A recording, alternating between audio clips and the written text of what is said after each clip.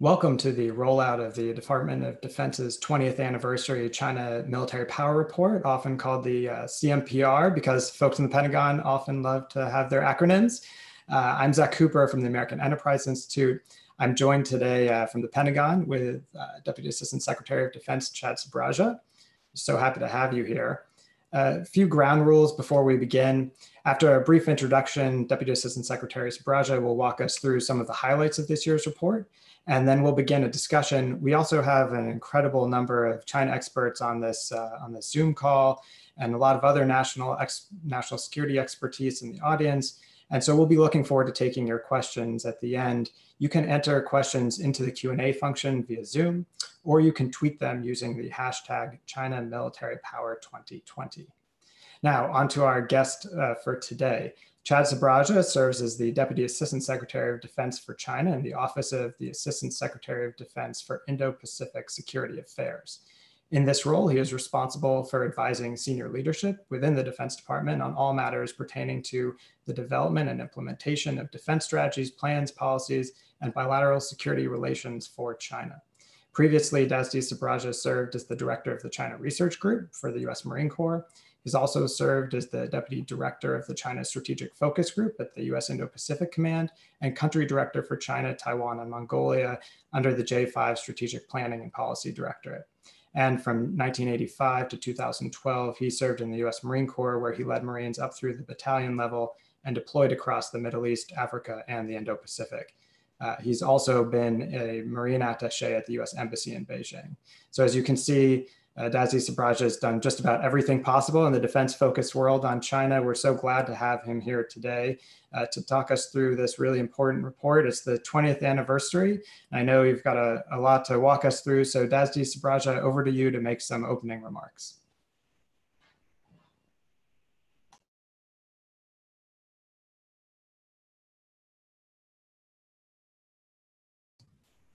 Thank you, Zach. Good morning. Very appreciative. Certainly, thanks to you personally, and thanks to AEI for hosting the event. It's important, certainly as an aspect of the Secretary's desires to be transparent and fully share the information in the report. As you mentioned, the Department of Defense has provided the China Military Power Report for about 2 decades now. And it's long served as a touchstone for authoritative information for Congress and the report's other audiences as well. This year's report is almost 200 pages long. I won't certainly try to summarize it all, and I certainly would ask those online today to not necessarily quiz me. I have not memorized the entire report yet, but I strongly encourage the audience to read it. Instead, I will briefly discuss why this year's report is particularly important, and I'll offer a view of what the major changes were made and why.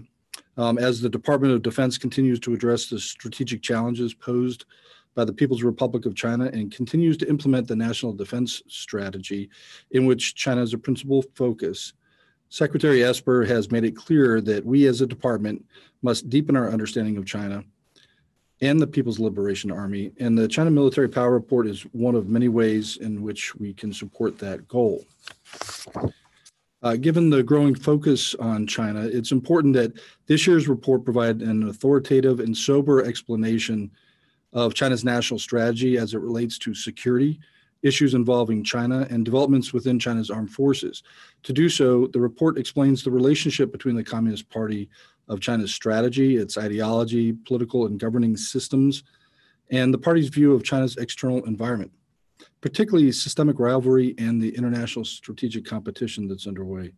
These factors are drivers of China's foreign policy, military civil fusion strategy, defense policy, and military strategy.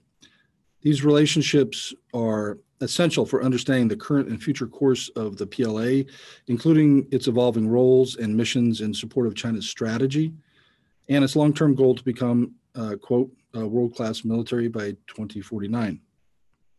For the report to provide the most accurate assessment of China's strategy possible, we felt it was important to use very authoritative sourcing. Over my career, I've always found that there's no better starting point for understanding China's strategy than China itself. This report carefully and deliberately uses authoritative Communist Party documents, writings, speeches to provide a more complete and accurate picture and account of China's strategy, its ambitions, and political and governing systems as articulated and understood by the party itself. This requires obviously careful work and attention. On one hand, we don't want to necessarily amplify the party's false narratives, propaganda, or hollow rhetoric.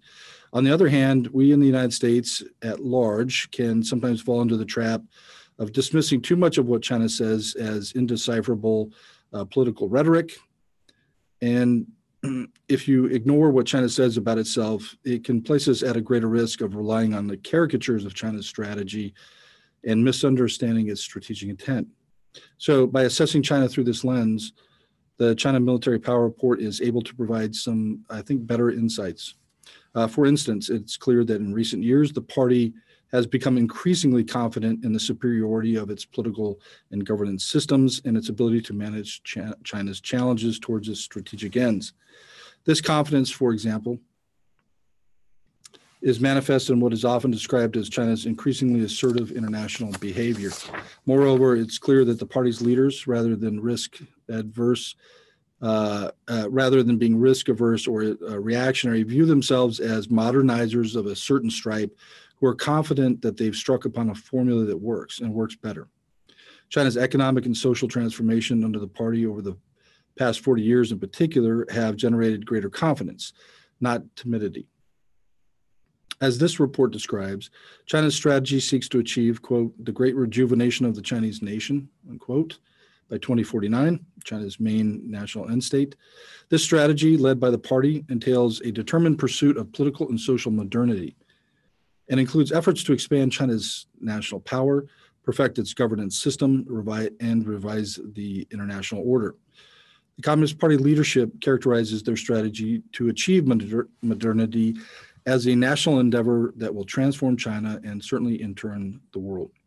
It's important to acknowledge that the Communist Party does not pursue these strategic ends mechanically or have necessarily a detailed plan that stretches out decades. Rather, what the party does is it sets long-term national objectives that the party drives the party state and the Chinese society towards, and certainly adapts to challenges and failures and successes along the way.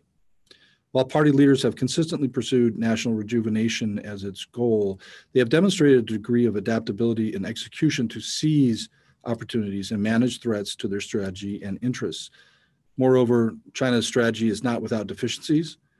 China's strategy entails numerous contradictions between China's desires to continue benefiting from the current peace and prosperity of the current international system in order to advance China's development towards its national rejuvenation. At the same time, China's strategic ambitions and political governing systems, coupled with growing means and opportunity, induce it to adopt a more assertive and revisionist policies, which, of course, threaten the peace and security it desires in many ways. Contextualizing China's defense ambitions is another key part of this report. The report does not claim that China's military is currently 10 feet tall, nor, I think, certainly does China either. The PLA faces a number of challenges, and Beijing is working to overcome those, which is really an important point. At the center is that the party wants the PLA, I think, ultimately to be 10 feet tall. Ambitions matter here, and over the past 20 years, what we've seen is that China's ambitions drive the PLA's sweeping modernization and reform efforts, which this year's CMPR has cataloged clearly, as have previous editions, and which, for the National Defense Strategy, identifies it serves as a critical source from which we face eroding competitive military advantage. The Communist Party's stated goals are to transform the PLA into a world-class military by mid-century. While China has not defined exactly what world-class military means, it is likely that China will seek to build a military that is equal to, or in some cases superior to, the U.S. military or the military of any other great power that China perceives as a potential threat.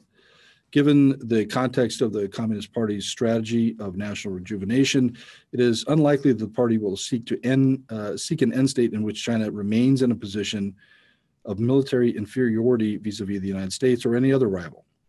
A permanent condition of military inferiority is anathema to the party's goal of transformation to transform China into a, quote, great modern socialist country, unquote. The party views China's growing strength as useful only to the extent that the party state can mobilize it. The party is modernizing and reforming the PLA to support its strategy. While the advancing military capabilities are important, we want to emphasize, and I think it's clear in the report, that the PLA is not intended to be merely a showpiece of Chinese modernity. The CPC the Communist Party has spent the last several years completely tearing out and rewiring the PLA organizationally with the goal to transform into a more joint force that is increasingly combat ready, innovative, and global. Finally, the report highlights that China's investments in and reforms of the PLA are intended to transform it into a more practical instrument of statecraft. And that is certainly called out within the report. The party has called for the PLA to take an active role in advancing the PRC's foreign policy, particularly with respect to China's global interests and its aims to revise aspects of the international order. Beijing very much intends or believes it will have to use this military instrument to advance and defend its conception of Chinese sovereignty, security, and developmental interests. Zach, I just want to again reiterate my appreciation for the fora today, your efforts, and certainly as well as the participation of the audience online. And I look forward to questions. Wonderful. Well, thank you so much for walking us through the report. You're right. It's a long 200 pages, but there's so much content in there. And so as folks are probably reading through it at home, I wanted to take a little bit of time to jump through at least some of the things that jumped out to me in the report. And the first is on the comment that you ended on about Chinese power projection and overseas objectives. So this year's report discusses China's continued turn towards power projection, and it states that China's military is not only intended to be merely a showpiece of China's modernity or to keep it focused solely on regional threats. And, so it's very clear that this is a global military, or a military that would like to have global ambitions. And one thing that jumped out at me was that this report, unlike others, says that the PRC has likely considered locations for PLA military logistics facilities in Myanmar, Thailand, Singapore, Indonesia, Pakistan, Sri Lanka, United Arab Emirates, Kenya, Seychelles, Tanzania, Angola, and Tajikistan. And the report also mentions the existing base in Djibouti, and of course, some debate within Cambodia about China gaining access to Ream Naval Base. So I'm wondering if you can talk a little bit both about the logic of China's turn towards power projection and whether you think there's been an acceleration maybe over the last year that this report focused on in China's looking outward beyond its near seas towards more overseas objectives. Yeah, Zach, that's a great question. Thank you for that.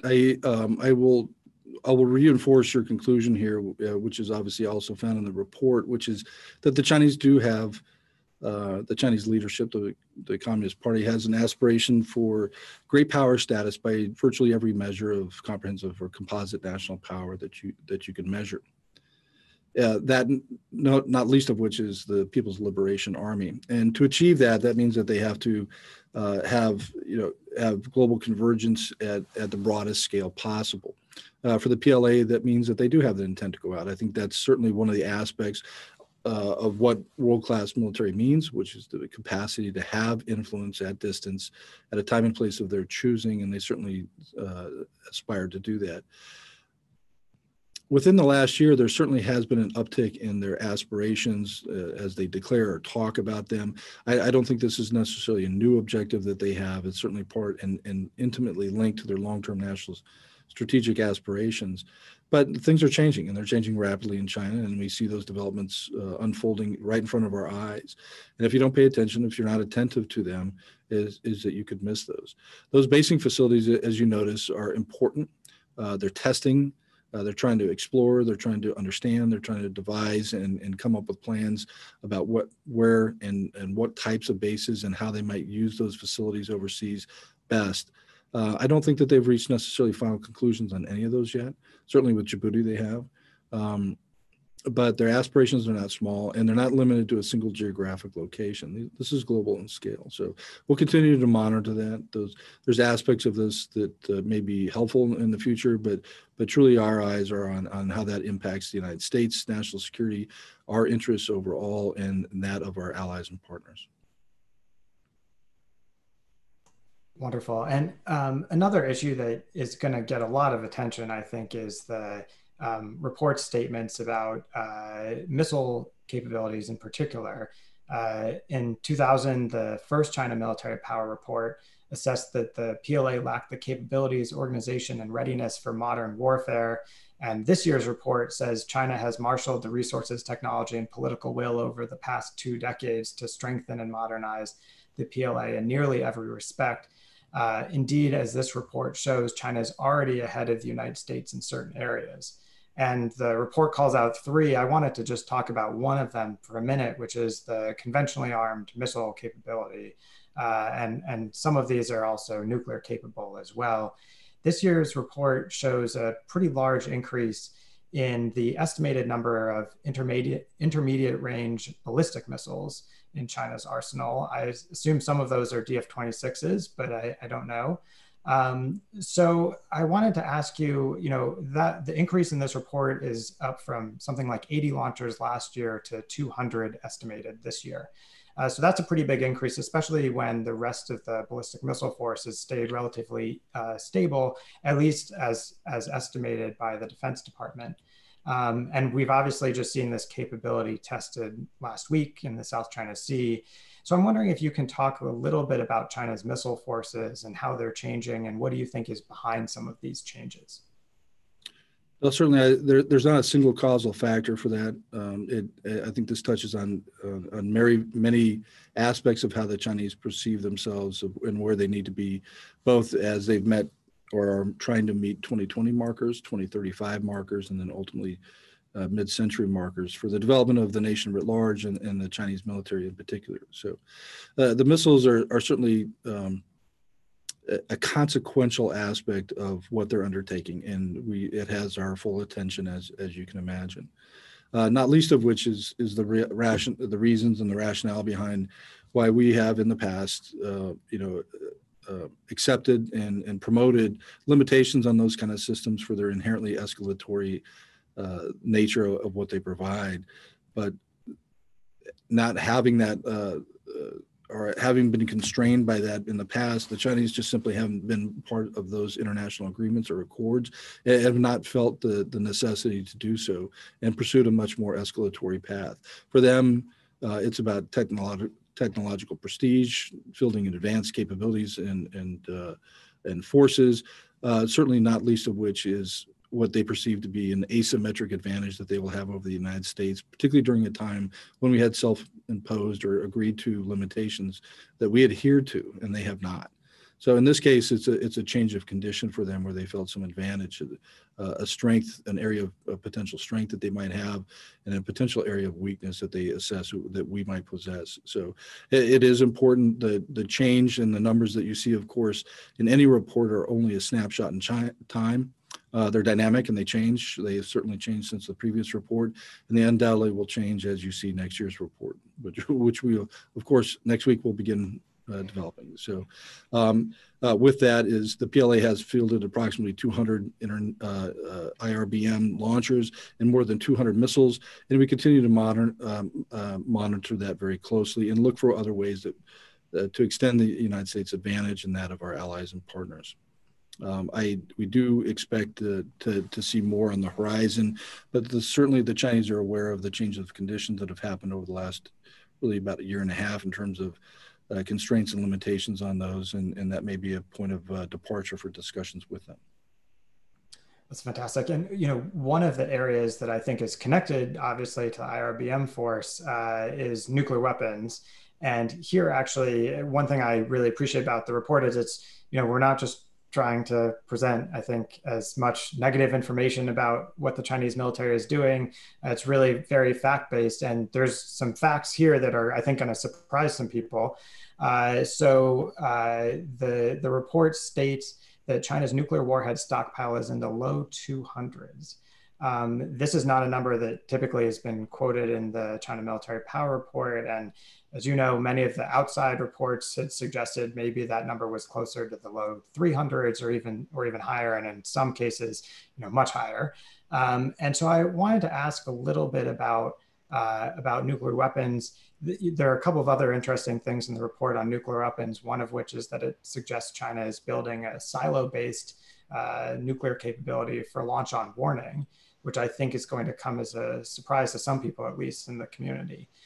So can you talk a little bit about the Chinese nuclear force and how it's changing? And obviously, we've seen the last few weeks, Secretary Esper and others, the Undersecretary Anderson, for example, mentioned that China hopes to double or may be thinking about doubling this nuclear force over the next decade. So we look forward to your insights about where the Chinese nuclear capabilities are headed.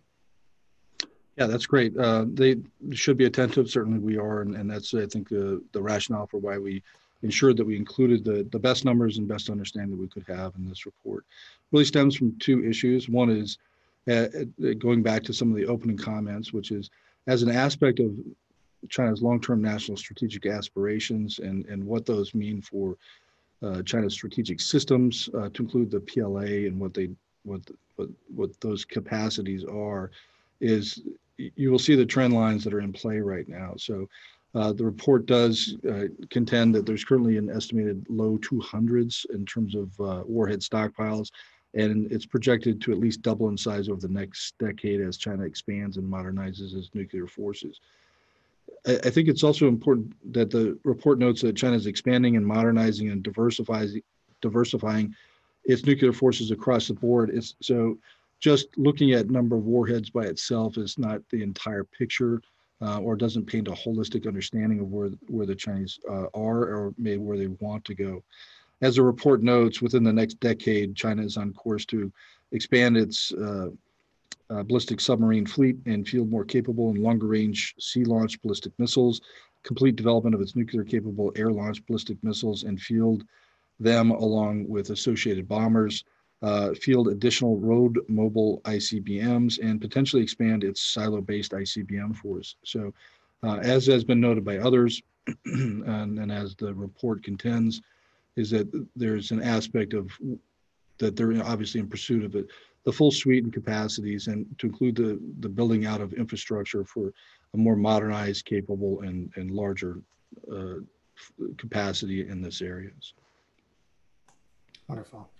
And I want to turn a little bit now to some regional issues and maybe start with a bit of framing about the PLA's global role. The report states that China's military strategy remains based on the concept of active defense. And as you know well, Taylor Favell has written a book on this recently, came out last year. And he suggests that in the short term, the central focus of China's military strategy and strategic planning will revolve around three areas: Taiwan, the Sino-Indian border, and the South China Sea. There's obviously a lot happening on all three, and I want to delve into them a little bit. But before I do, I want to ask a little bit about the emphasis in this year's report on China's desire to act globally, which is really a main focus, at least in the first couple dozen pages. There's a lot of added text that walks through where China came from, especially back going to 2000, and where it's headed. So can you talk a little bit about how the Defense Department thinks about China's regional role versus its global role, and the degree to which the PLA is sort of prioritizing one over the other? Yeah, I can. I think that's really kind of a central point of a lot of our thinking here within the department, certainly within our office, is again going back to where China's long-term national aspirations are as really the best tool by which you can illuminate where you see their military developing. So in the near term, certainly those things that are hot, that are directly on their periphery, and particularly those things that involve their national interests of sovereignty, security, and developmental aspirations, and those geographic locations that are right along their periphery will certainly continue to remain priority efforts for them. But really where China's eyes are on is understanding about how they're going to contend and potentially react through coercive use of force for those, but their eyes long-term on a global capacity.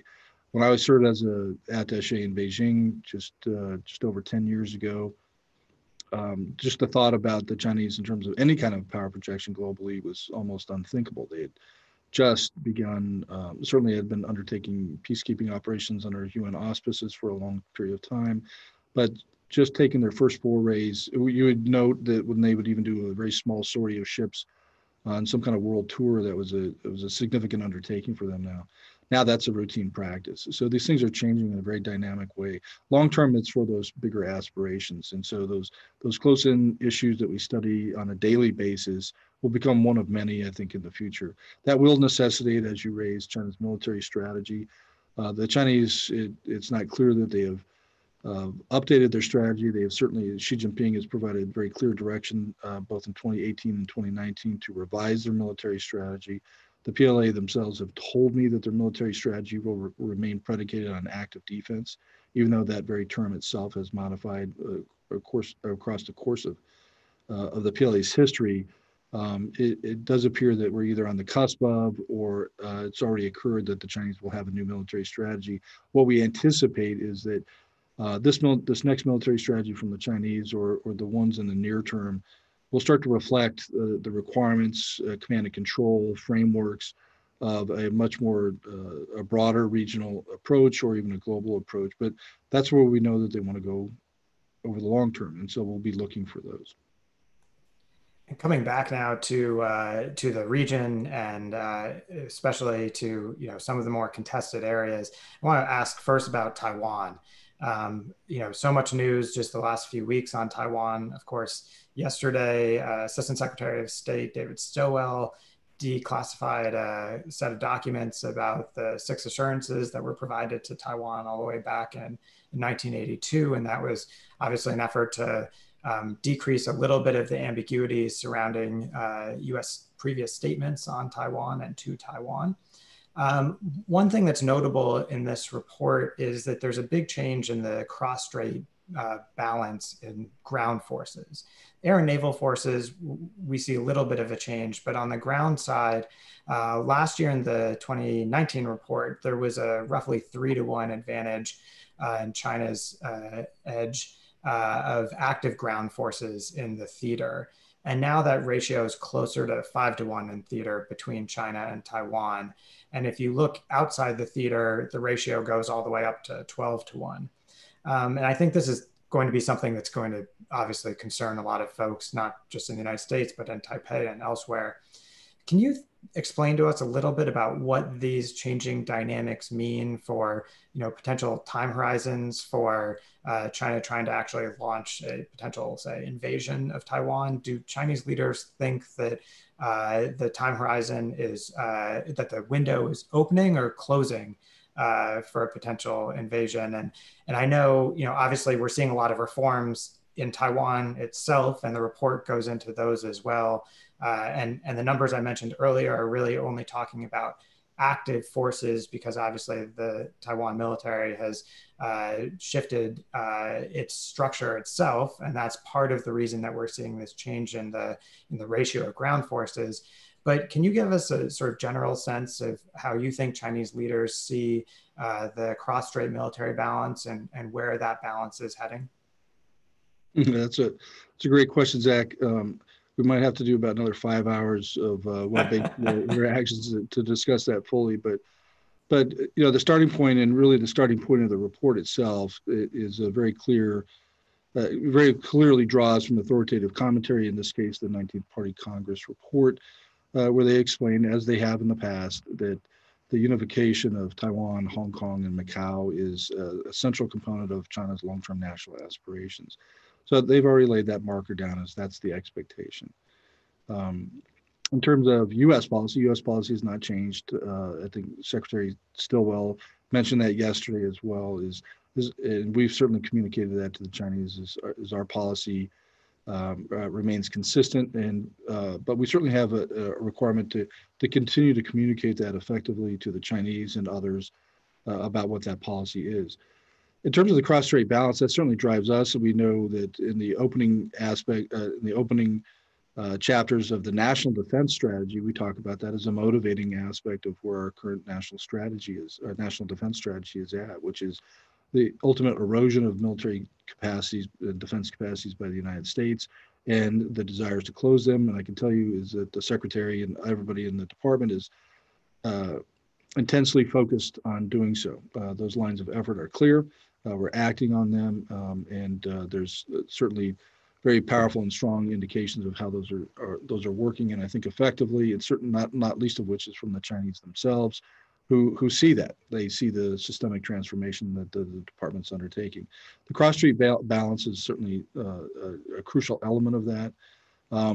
You raised the numbers in particular. Certainly our caution is that numbers are one aspect of that, but this is part of holistic modernity. The Chinese themselves have reduced forces under their current reform efforts, but not as a symbol of lessening capability or capacities, but in fact making better investments long term, about sharpening what those forces are, who they're composed of, what their mission sets are. So I would only caution that the numbers have changed. They are in the report. From the Taiwan's perspective, it's certainly better to ask the Taiwan authorities about what their view of that is. From our perspective, is to ensure that we stand ready in any condition based on the president's direction, and I think that's certainly where we're headed. The aim here, I think, from all sides, to include the Chinese, is that the worst case scenario is conflict, and that's not where anybody wants to go. I think certainly that's our view. I think that's what the Chinese view is, and the best way to do that is ensure that we're always prepared and ready. Absolutely. And it's 1:30, so I want to start bringing in some audience questions. We've got one on this specific topic from Bonnie Glazer over at the Center for Strategic International Studies. She asks, what is your assessment of the PLA's current capability to seize and control Taiwan?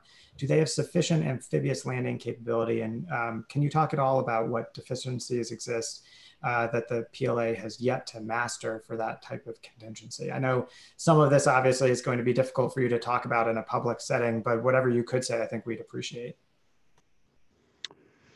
Yeah, that's a great question. Certainly, it's the Defense Department gets paid to assess risk on a daily basis, and so we try to do that, and I think pretty successfully. It's not a simple question. It's not an uncomplicated question, but what I can say, in going back to some of the opening comments, is it's always best to start by taking stock of what the Chinese think. The Chinese had 2020 is critical, not only in terms of how many reports we've put out from the Defense Department, but 2020 served as a critical marker for the Chinese, the PLA themselves, as directed by the party leadership. And that was a period which they have started moving away from a requirement or a capacity limited to blockading, to now including the capacity to do full-scale amphibious assaults on Taiwan.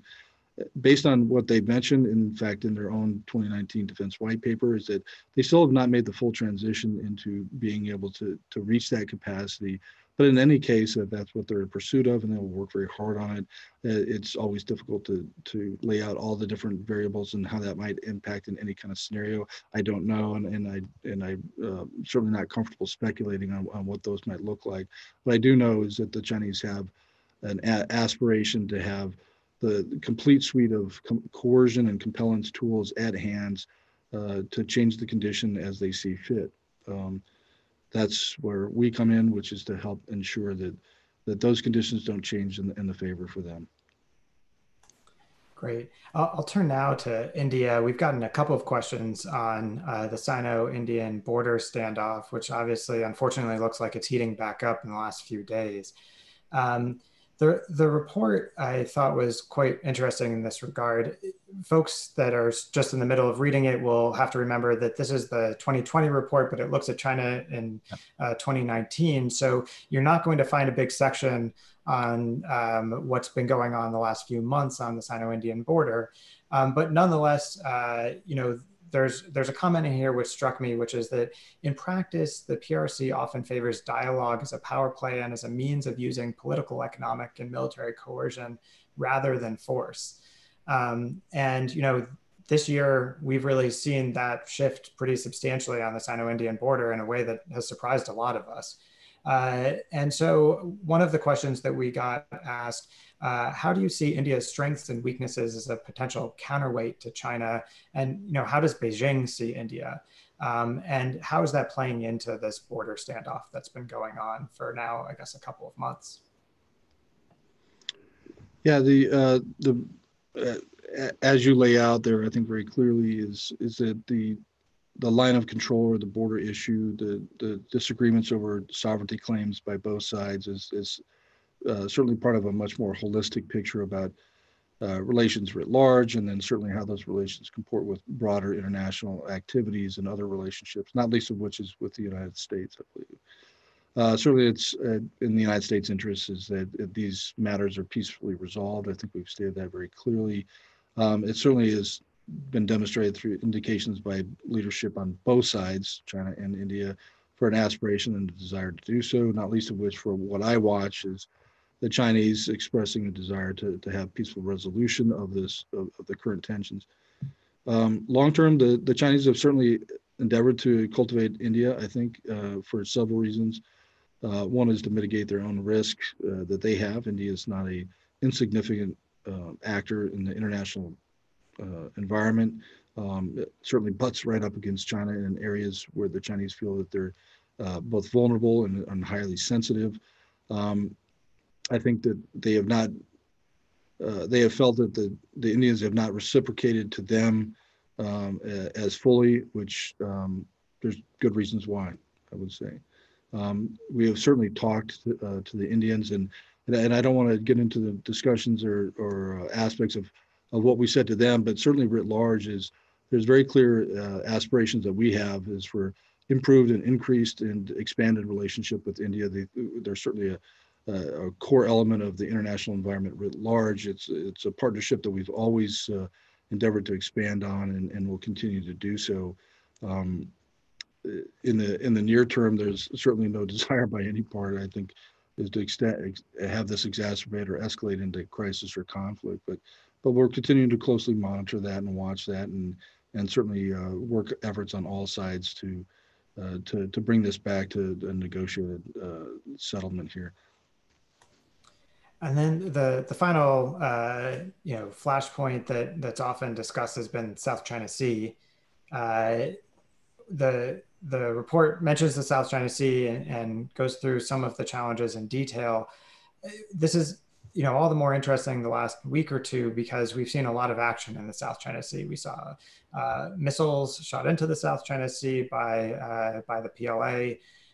There's an interesting South China Morning Post article which stated that Beijing had actually instructed the Chinese military not to fire the first shot against the US military. Whether that applied against China's neighbors, I think, was much less clear. And then, of course, last week, the State Department and Commerce Department put a series of restrictions on US exports to CCCC, which has been involved with much of the dredging in the South China Sea. So tensions just continuing there as they have been for the last 6 years or so. I'm wondering if you can talk a little bit about the direction that China's military leaders might be heading there. There's been a lot of discussion about the potential for the announcement of straight baselines around the Spratly Islands, about an air defense identification zone that might cover parts of the South China Sea. And obviously, we haven't seen that in the last year. But if you can talk a little bit about the direction that things are headed in the South China Sea and some of what Chinese leaders are trying to do there, that would be great. Sure, that's a great question. You should be attentive to that. We certainly are. I'll start with is there didn't used to be this much tumult in the South China Sea. This was really a result of the conditions that the Chinese undertook, both through their private endeavors, as you mentioned, the construction company that helped manufacture islands out of nothing, the refusal of China to delimit its claims in accordance with the UN Convention on the Law of the Sea auspices, and which would have been the right thing to do. They have not. They've continued to argue and put forward claims that are just inconsistent with international law. That's certainly one of the aspects that we've talked to the Chinese about at multiple levels within the department and other departments, which is just inability to follow international law rules and norms. And further is that they seem to not be able to honor the commitments and arrangements they've made with others, not least of which is the negotiations about the code of conduct down there. Our president's operations are certainly and activities in the South China Sea have called and certainly with our leadership have called repeatedly upon the Chinese, the PLA, the PRC writ large, to limit the activities of what they're doing, to not militarize their features, to halt these really unlawful practices and expectations they hold for us and others. We have, as a result, increased our DOD activity, particularly our military operations and activities in the South China Sea, both by ourselves and in coordination with others in the region and globally. And we'll continue to do so because really our commitments to the free and open Indo-Pacific writ large, the free and open international order. And when we say we're committed and we're all in. I know that doesn't make the Chinese happy. They tell me that personally, and certainly others in the leadership here. But that's where we're at. The expectation is that there's rules of the internet and laws of the international system, and our expectations are for the Chinese to uphold that. And to the degree that they don't, what they'll face is an increasingly networked region that responds to them, hopefully in collaboration and coordination with them, but if need be, to compete with them is exactly what the heart of our strategy is. So they'll see that more. Specific to the exercise last week, the Chinese have an ongoing national level exercise that includes all 5 theaters. It includes activities in the South China Sea, East China Sea, Yellow Sea, and Bohai Gulf. Those missile shots were actually done as a component of a very high level, national level exercise. But certainly the one critical aspect of that was the degree to which that sends not only a broader message of where China wants to go with its military, but it's inescapable about the closure areas and the missile shots and the other high-end activity that they placed in that region. Didn't need to be there. They've done that on purpose. And certainly an element of that is it's an unhelpful and really intrusive element of coercion for multiple actors, not least of which is other claimants in the South China Sea and Southeast Asia. We don't understand why the Chinese would choose to do that. It seems to be really just not constructive to where their stated claims for their aspirations are is to reach peaceful negotiations. But here we are again with the Chinese continuing to take those actions even after they were cautioned to not do so and have pledged to avoid doing so. Yeah. I'm going to turn now to a series of audience questions on a couple of different issues. So I know you'll have to be flexible with us as we jump around. So the first is from Eric Schmidt at the New York Times. He notes the possibility of F-35 sales to the UAE and asks, how concerned are you and the Defense Department that such sales could risk the transfer of sensitive technology to China, which has obviously deepened ties with the UAE in recent years? What steps could be taken to mitigate that risk? And maybe if you can talk a little bit more about the PLA's technology transfer efforts. It's a big part of the report, gets a large section appropriately. So over to you on that issue. Yeah, that's a great question. I'll tell you that's one that, of course, a new missile or a new aircraft carrier or something is always draws a lot of people's attention. But a lot of the activities of the department in particular and all of the interagency writ large have been, in some cases of the greatest function, have been in areas like this, where we've made more concentrated efforts to both identify and understand how the Chinese act, the interactions, particularly through the military-civil fusion development strategy and what those implications are, and we've identified those. You noted in the previous question about state and I think in commerce and some of the actions that are taken. We're working in concert with them literally on a daily basis, as our 1237 reporting out of the Defense Department has demonstrated, about helping identify companies and entities and what those risks, and working very hard to mitigate those risks. There's more attention on those now than ever. We're actually taking action on those. And I think it's important and very powerful statement, certainly for China and others, and it's having a very clear effect. That also falls under really a broader set of issues. And to Eric's question is The Department of Defense certainly has robust controls and procedures in place to protect U.S. weapon systems and their technology. We watch those. Some of those are very traditional processes, which are well known. But we've incorporated some new ones as well. Obviously, China is a uniquely aggressive and capable adversary when it comes to protecting our military technology edge. Our allies and partners, including the UAE, are required to meet extremely high standards of security in order to acquire and deploy these systems. And we've instituted both more pragmatic help to our allies and partners to understand that, improving our processes through CFIUS and other kinds of security cooperation practices, and have undertaken more efforts to work with allies and partners on sharing best practices for export and import controls, oversight of technology transfers, and making sure that we have all the best practices in place. So you'll continue to see that built up. It's obviously having an effect on China as we speak, and we anticipate that we'll continue to have a broader effect as time goes on. Great. I want to turn to a couple of very specific points on nuclear and missile forces from some of the questioners. So it may just be that you can't answer these or can't do so in this forum, and in which case just let us know and we'll move on.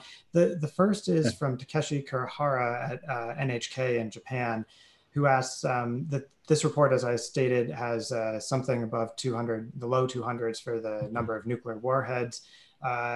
That it says are operational, and he wants to clarify whether by operational this means ready to launch right away, or whether these are capable of being assembled and then deployed, at some time horizon. So, how should we read the word operational in the report this year?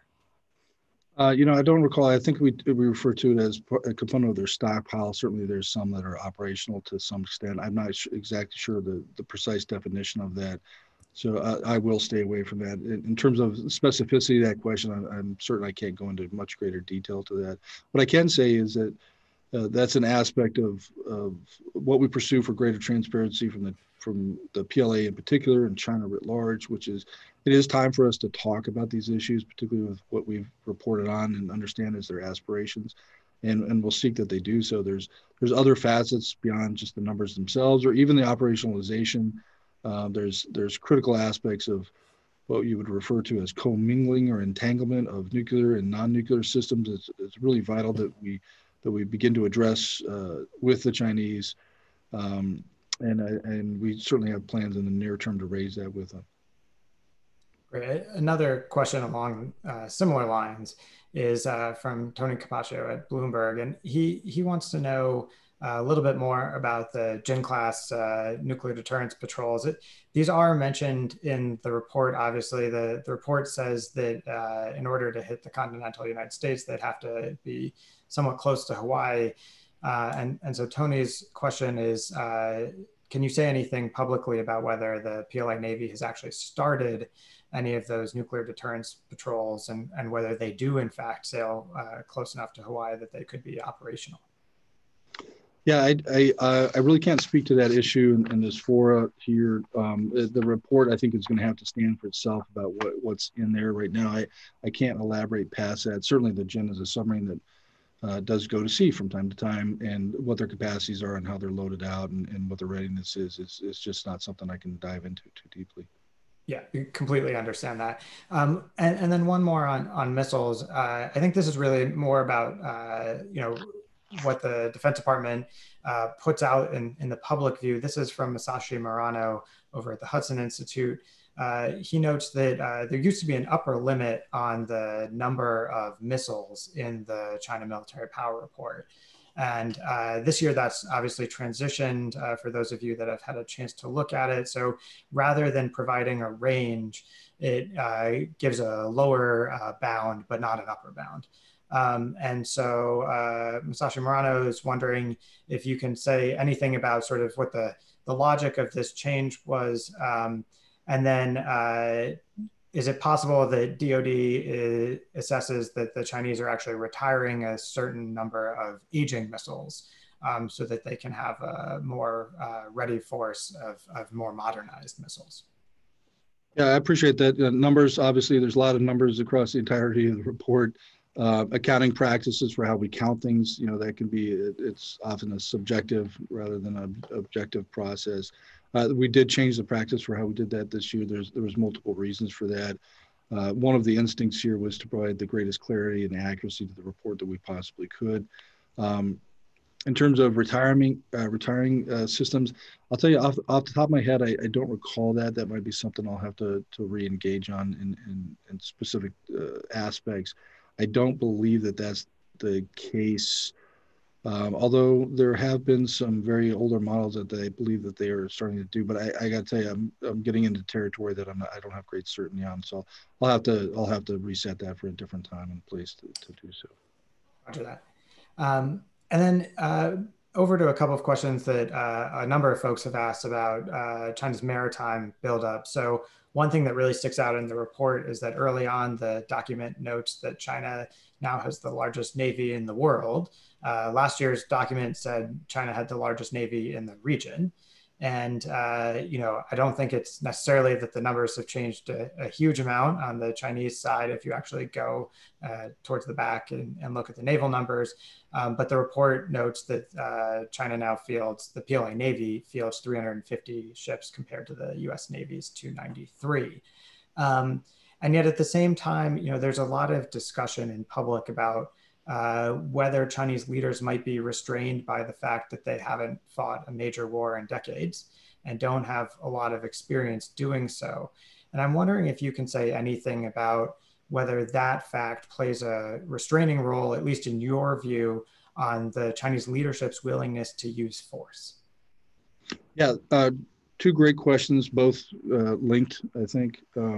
I'll start with your latter one first. Well, I'll begin with the numbers one, which is we do report, I think, accurately about what the Chinese numbers are and what their growth looks like out into the future, which is an increase.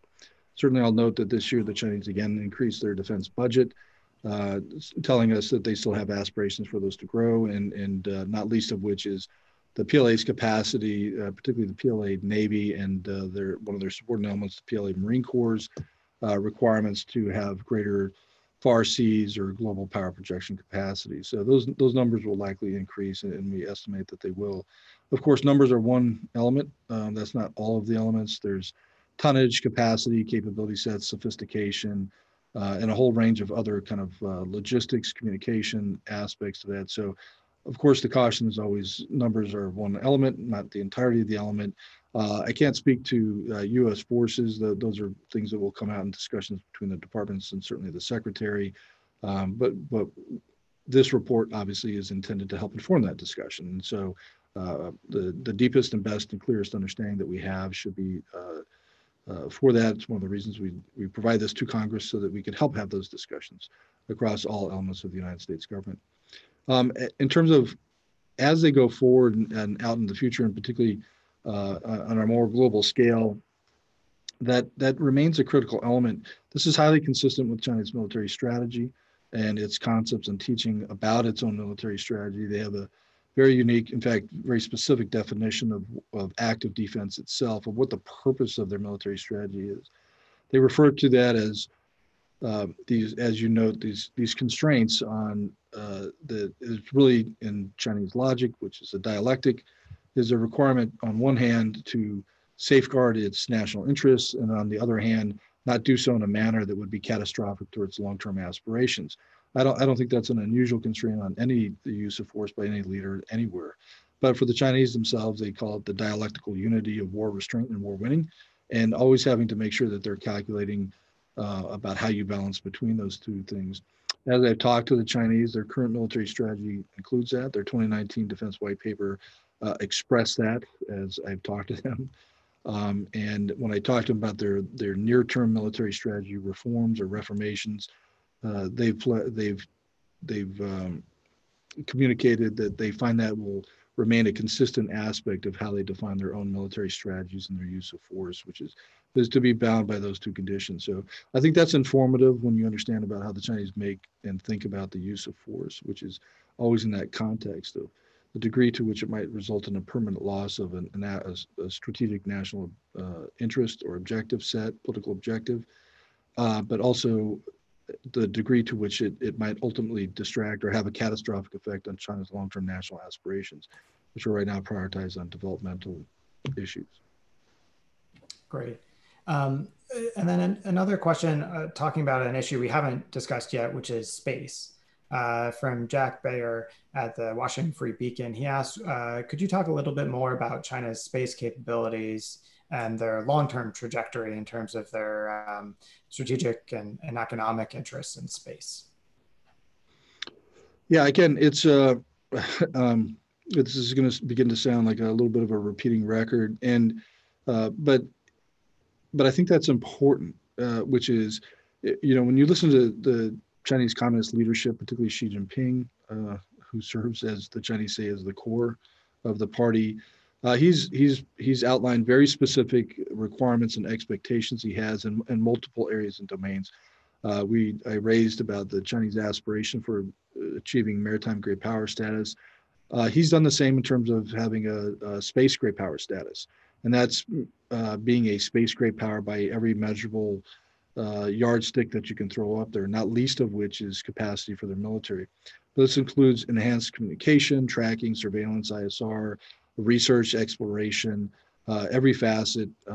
That's interlinked not only with the space-based capabilities that you think about every day in terms of how you would apply those, but also as a critical element of attaining what they call a technological great power status, which is to being in the most advanced fields and seizing the technological high ground, or seizing the advanced high ground and advanced capabilities, which they think that will give them a national advantage. Space is certainly central to that. There's other fields.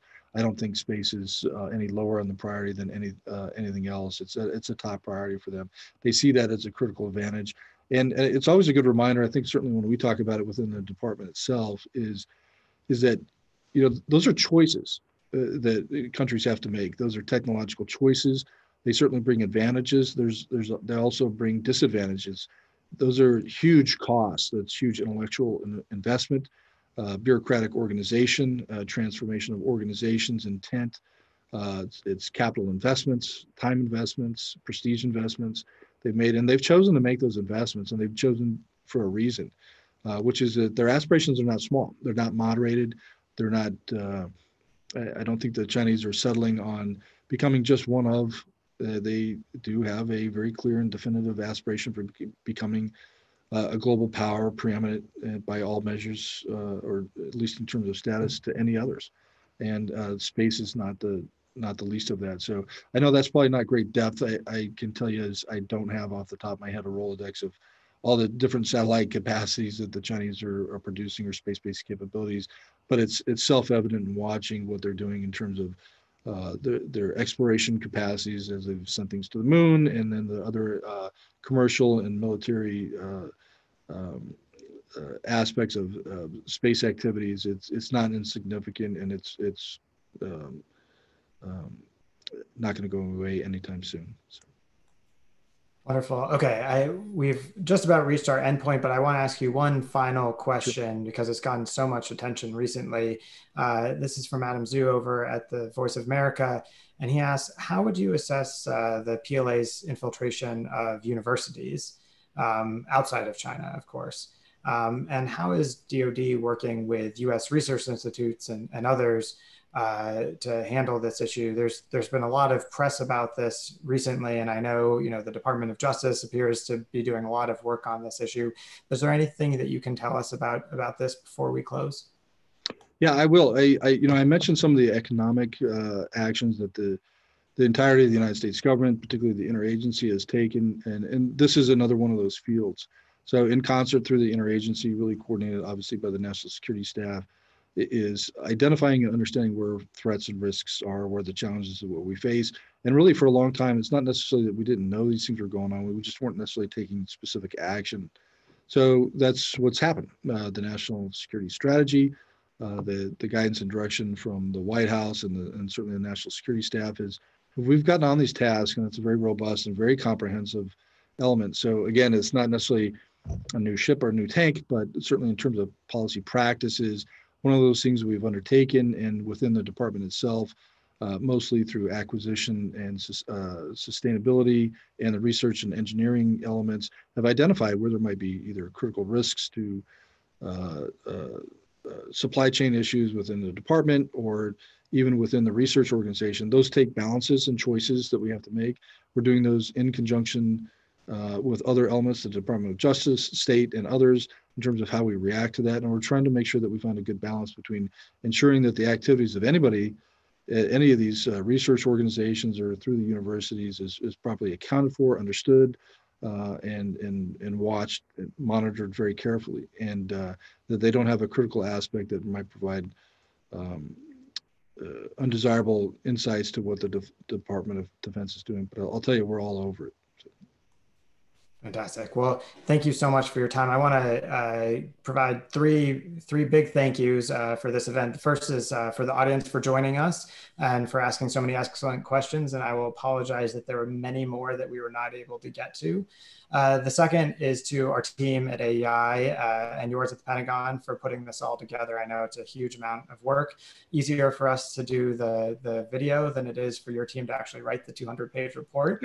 But we're really happy to be able to join you for this rollout. And lastly, thank you, Chad, for joining us today and for talking so thoroughly about all of these issues. We really appreciate it. And I hope you stay safe and healthy, and best wishes to everyone on the call going ahead. Zach, thank you. I'll certainly echo my appreciation to you, all the staff you have there at AEI, all the participants. It's helpful. It would be wrong if I didn't highlight the role of the Defense Intelligence Enterprise and the others around the department here and producing the report. You see my face, but it's really their work. And I encourage you to read it, others to read it, examine it, and certainly we'll try to make ourselves available as we can to help discuss it further. So. Wonderful. All right. Well, thank you so much for joining us, and everyone stay safe and stay healthy. Thank you.